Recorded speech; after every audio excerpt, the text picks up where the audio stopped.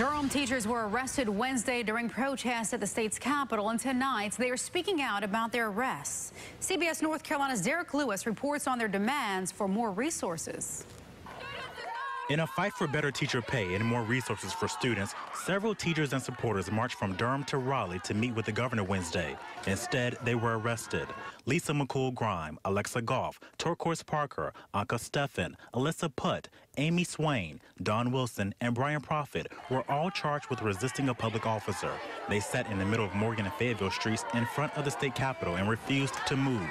The teachers say the capitol doors were locked when they got there during normal business hours. Now, he did wrong by us by refusing to meet with us and wasting taxpayers' money by having us arrested. Those police officers did not want to arrest us. McCool-Grime teaches at Southern High School. She said Wednesday's setback does not mean she's going to give up.